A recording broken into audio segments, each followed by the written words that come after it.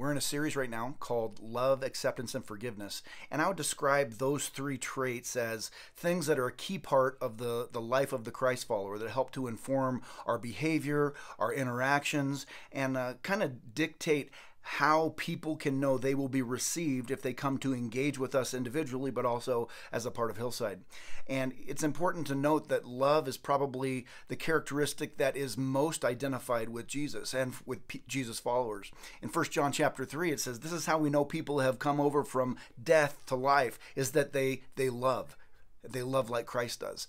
And so what does it mean to love like Christ does? What does it mean for us to extend a love without strings like Christ does? We see exampled in God the Father.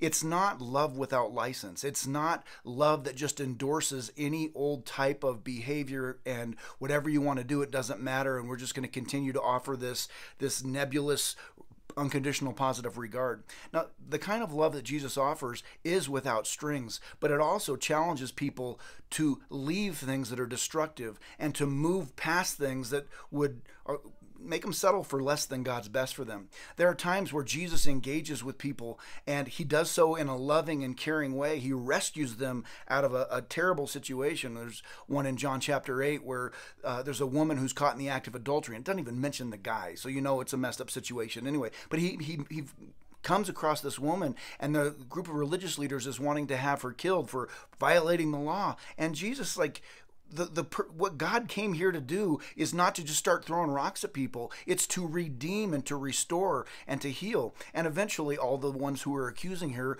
leave out of their own shame. And he confronts the woman and says, where's your accusers? And she says, they're gone. And he says, I don't condemn you either. But he loves her enough to then say, now go and sin no more. Don't continue in this. It's a very famous thing to know that Jesus spent a lot of time in the company of people who are considered to be sinners or people of bad character. There's Zacchaeus, the rip-off artist, the tax collector, who just took advantage of people constantly. There's the people who were looked down upon by those appropriate people in society. Is do you even know who these people are? The people of ill repute that Jesus is hanging out with, and yet Jesus not only encouraged his disciples to do the same, but he went out of his way to engage with people and to love them and to let them know they were received just as they are. But he did not let them stay there. He encouraged them to walk with him and to walk away from the things that would be destructive and the things that would make them settle for less than God's best in their life. And that's where, to be able to tell the difference between real love does not offer license to continue heading towards destruction. Real love invites people towards God's best for them.